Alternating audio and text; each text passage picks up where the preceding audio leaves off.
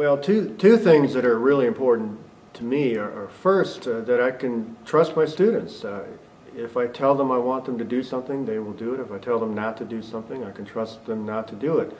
And so, for example, our exams are not proctored. I go and give out my exam. I tell them it's a closed book exam. I tell them they can go anywhere in the building to take their exam, and I don't have to worry about the students cheating. And I don't have to be a cop. They don't have to feel like they're being surveilled all the time, and I think that's pretty unique. There are also property issues. Students leave their stuff lying around, their backpacks, their computers, their books, their iPods, all that stuff. And they don't have to worry about somebody stealing it when they walk away to go to the bathroom or get something to eat. And I leave my office door open when I go to the gym or go to a meeting or go to class or something like that, and I don't have to worry about students coming in there and messing around.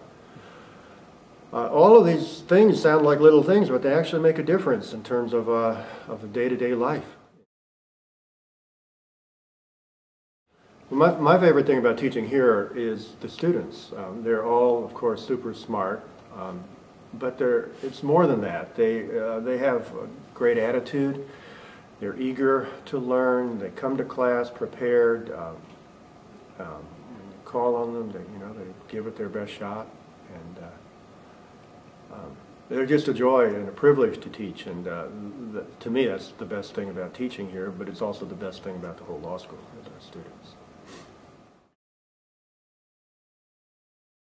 Each first-year contracts a small section legal writing class, which is a unique program here.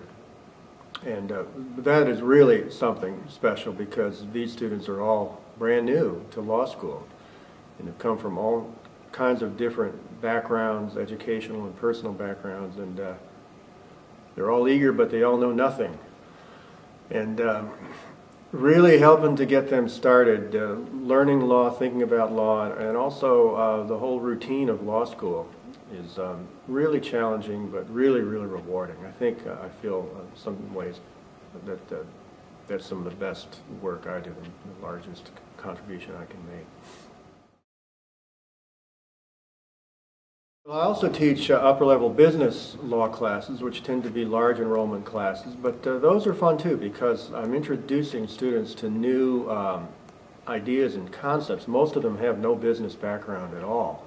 They're mostly liberal arts educated with very little knowledge about how the business world works, and it's a lot of fun trying to introduce them to these new ideas and concepts and helping them to see that there really isn't any great mystery there.